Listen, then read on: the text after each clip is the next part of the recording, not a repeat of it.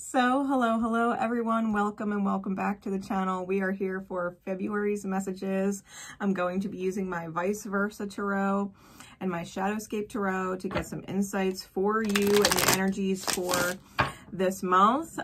Please keep in mind, if it doesn't resonate for whatever reason, you can watch your other placements. Sun, Moon, Rising, Venus, Jupiter, North Node, whatever it is that may resonate more with you depending on where your alignment is. Also, I always recommend watching each of the 12 signs and seeing how the energies may pertain to the house in which that sign rules for you in your birth chart, okay? It'll give you some additional interesting insight to view them that way. Also, there is going to be a separate video called Ophiuchus for guidance. Okay, so each of the signs can have guidance moving forward. That will be in a separate video. So I hope you check it out after you're through with this one. All right, so without further ado, thank you for joining. Drop a like, leave comments, let me know if they resonate, and we are going to get right into your message. All right, so Gemini and energies, here we go. Spirit, please, what insight do you have for my Geminis, my Gemini and energy for February? What is going on with Gemini and energy for February? Queen of Wands is out. You're really focused, I'll tell you that. Got the Four of Wands.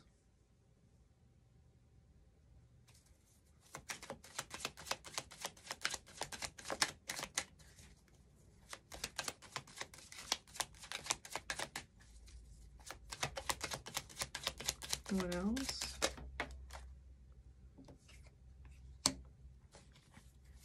One more. We've got the Five of Swords reversed. And the Seven of Cups. Top of the deck is the Two of Wands. Bottom of the deck is the Ten of Wands. All right, with this energy, Gem, I feel like whatever energy you're holding, it's too heavy, okay? And I think that you're looking to, or have your eyes set on essentially a dawn, okay? I think you have your will set, your willpower set to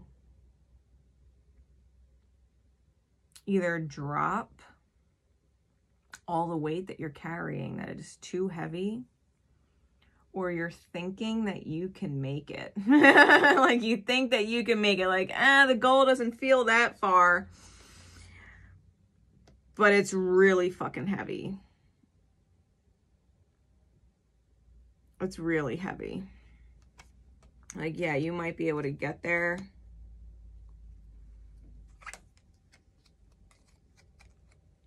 but it's heavy. And I think you are contemplating whether or not you should apologize and or forgive someone that you may be vilified. Like you may have vilified someone.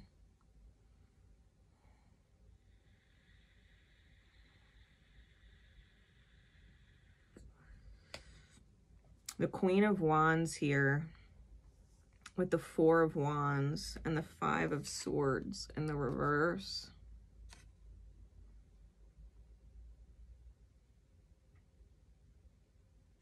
I feel like with this energy, because this face, someone is standing over someone else like, ha, I've defeated you, you know what I mean? But in this face, they're watching someone walk away. And it's in the reverse. The Four of Wands here, the Queen of Wands has her eyes closed. So there may be someone who won't or doesn't see you, or vice versa. It might be the other way around. Like you won't look at them.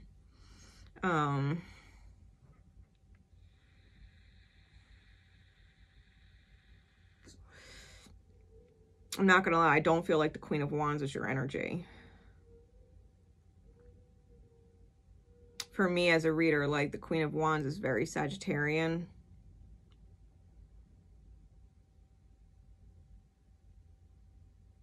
And that's your polar opposite sign. I don't feel like it's your energy.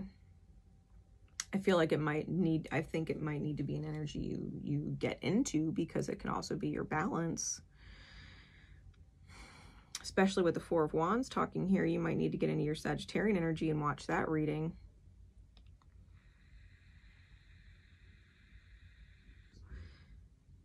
Because I feel like with the Five of Swords in the reverse, like you can't accept that someone is walking away, or someone has walked away, especially if they brought you a lot of joy. Especially if they brought you a lot of joy, and or you talked about marriage with this person. You talked about building a life with this person.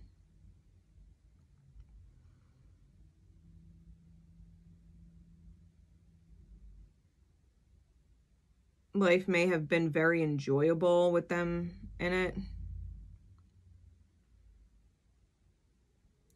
There definitely could have been family discussions, home discussions, like planning life together. Definitely could have talked about spending, even if you're like not into marriage, like it definitely can be this energy of planning to spend the rest of your life with someone. Like they were your forever person at one point.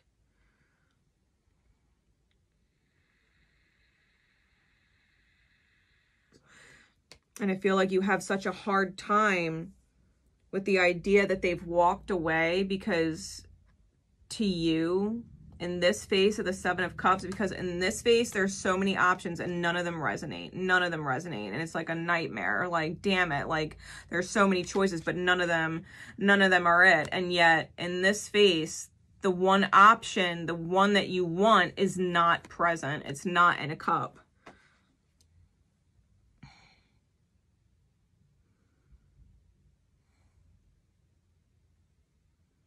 And I think, like, even with the Two of Wands, like, this little orb that he's holding or levitating in his hand, like, it's similar to the orb here. Like, I feel like what you want, the dawn, right? The dawn that you want, you may need to apologize for, because you seriously may have villainized them.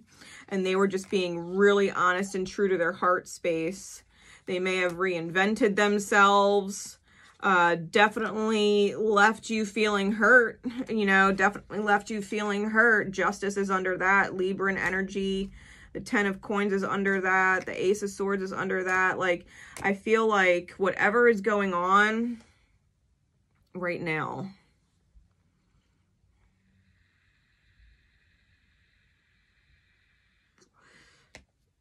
if there's someone's energy who's eluding you, if their eyes are closed to you, and they brought a lot of joy and peace and ease and stability, spiritual, energetic stability to your life. They weren't creating stress, right? They were the relief from stress. They weren't trying to do things or doing things to make your life more difficult, right? They were doing things to make your life easier. I think that if you had an energy like this in your life that walked away and you can't get over the fact that it's gone, I think the lesson is coming from your need to put the soul burdens down, like the crosses that you bear from other people or past pain. Like, you're carrying too much.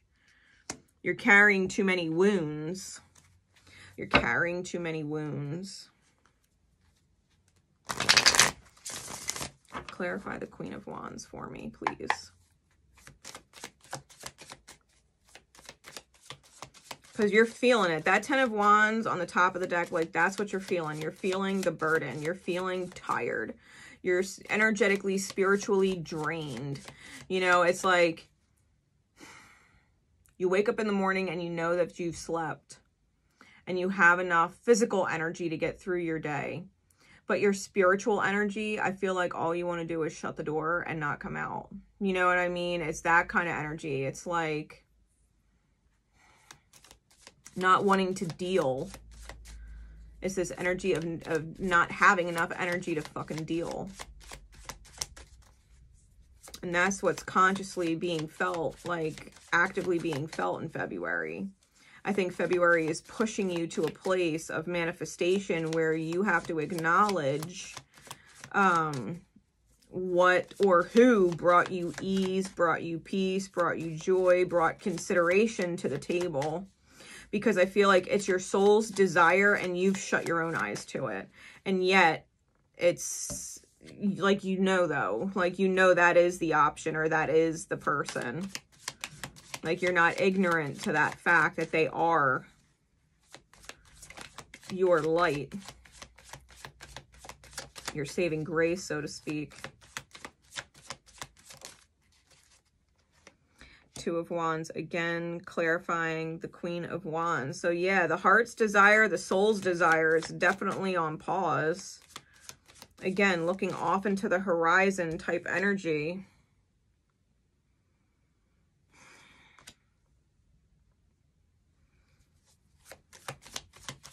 Clarify the Four of Wands. The Queen of Cups. Yo, this Four of Wands person. This is a person. This is someone extremely nurturing.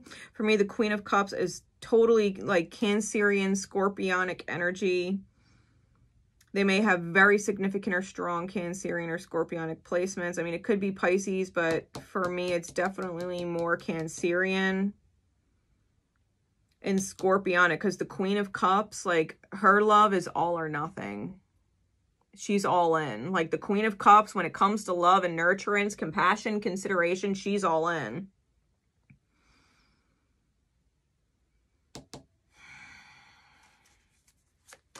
This is someone who is like mother material, partner material. Like, they're the kind of parent you want for your children, right? Male or female, doesn't matter. They're the kind of parent you want for your children. Yeah, male or female, doesn't matter. But they're parent material. They're actual parent material. They're nurturing, they're partner material. Parent and partner, like, they are that person. Clarify the Five of Swords and the Seven of Cups, please.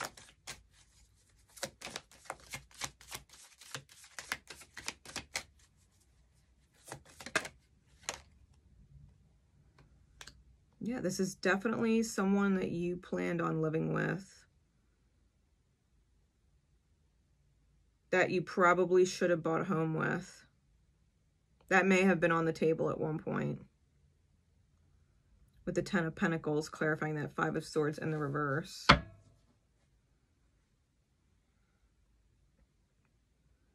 You cannot accept that manifestation, that life, the house, the family, the joy.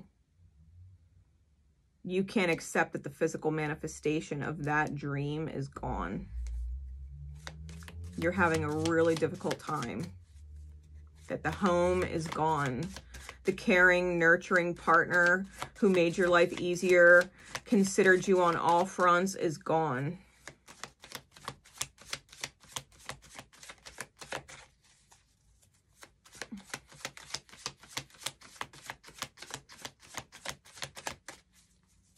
Really, for some females out there, like, this might definitely be a male who was really super kind, considerate, caring, cared about you and your kids if you got them.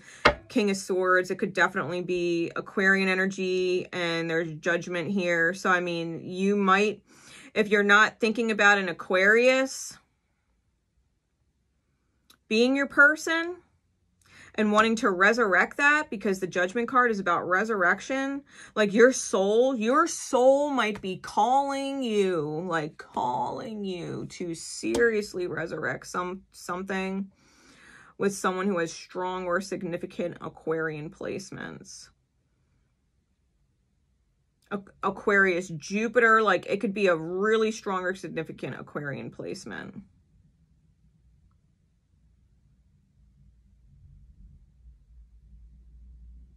And I think that until you see things from the higher perspective and allow yourself to resurrect it, allow yourself to make the call, because the Judgment card in some decks is literally called the call. Like, you've got to answer the calling. The acknowledgement that they are the light, that they are the only option. It's not, like, they should have never been made an option to begin with. Like, they were the only one. They were the only one. There was no option. They might have been made an option. The Six of Wands is on the bottom. The Tower is on the top. There may have to be a serious reality shatter, but it will be a victory. The Six of Wands on the bottom, the Tower on top. The Tower is definitely everything being leveled, starting over, completely. Like, the reality as it is done. The reality as it is done, and you need to go claim the victory. Like, put down the burdens that you're carrying. It's not your job to save other people. It's not your job to worry about anything else. It's like, you don't have to relive your parents' nightmares. With the Judgment card there, like, you don't have to relive the nightmare of your parents and the relationships that they've been through. Past or present. Sometimes our parents have multiple relationships and marriages and things like that. But that's what I'm feeling. Like, their story is not your story. Your story is your story. I think you have someone who legit cared about you a lot and made life easier. Like, it was a part of their mission to make your life easy, to bless you and any dependents that you have in your life. Because there's multiple family cards here.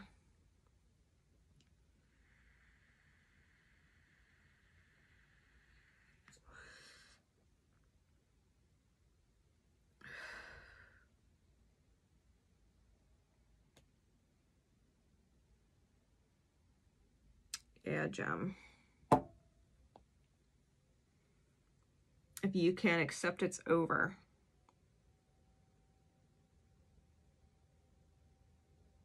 Then you've got to drop the crosses you're bearing for other people.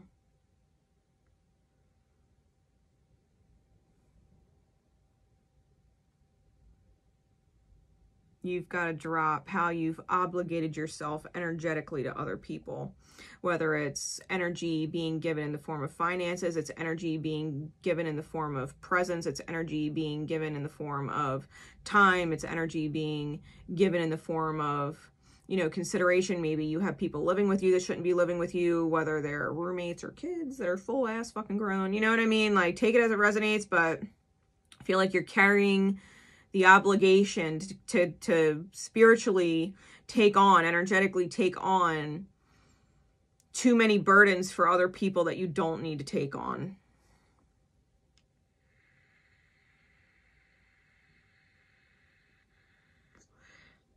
That could be literally in your reality, or it could be weighing heavy on your soul from past experiences where you are literally repeating the mistakes of past people.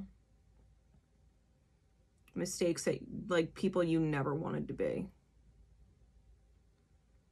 Like, maybe you grew up and you never wanted to be in the predicament your father was in, or you never wanted to be like your mother, or you never wanted to be in a relationship like theirs, and yet that's what you're doing. You might be repeating an old cycle. New person, same cycle.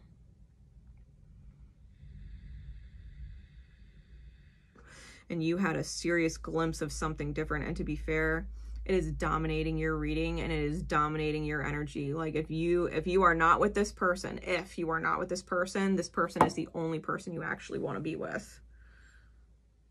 Despite any reality going on. Because if the Tower's on top, I feel like whatever reality you're in, like, this is something that you are completely consumed with, spiritually, energetically thinking about, feeling about. Like, what if?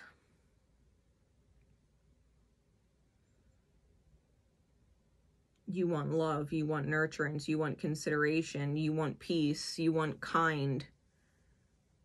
You don't want the arguments. You don't want the fighting. You don't want to be volatile.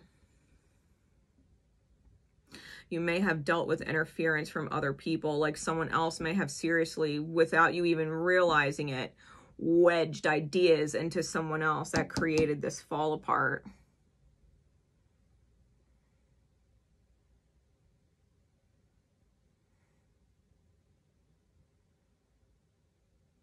I will catch you in a fucus say. Later, Gem.